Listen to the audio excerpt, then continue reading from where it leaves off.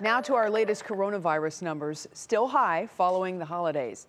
The state reported 18,942 cases in the last 24 hours and 350 new hospitalizations, both of those numbers above our 21-day average. Well, Ohio's COVID-19 numbers have set new records almost daily for over a week now. And Marissa Sines breaks down those numbers and just how heavy a load this has been for doctors and nurses.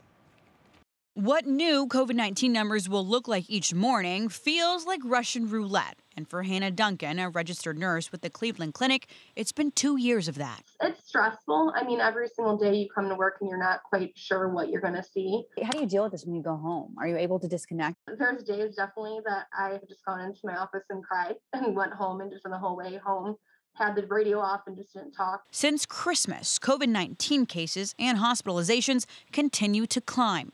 Just in the last 8 days, we said, let's just look at what's being reported. Staggering amounts of numbers for both cases and hospitalizations. Now, let's look specifically at December 29th. Over 20,000 cases and nearly 600 hospitalizations. That's all within a 24-hour period. Since then, there are rising numbers even up until today. We expect massive numbers, and we're seeing that, right? Sitting down with pediatric infectious disease doctor at University Hospitals, Amy Edwards, she says we have the Omicron variant to thank for that. Such huge chunks of the population will either be vaccinated or infected. Which, Edwards says, does have a silver lining. We just expect Omicron to infect so many people that it will move us forward in that switch from pandemic to what we call endemic.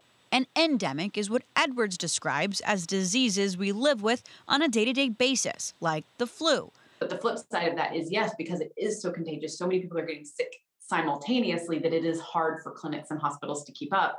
What nurses, doctors, and first responders like Duncan are dealing with firsthand. Yeah, people say you signed up for this, but we didn't. A lot of this is preventable. Marissa Sines, 3 News.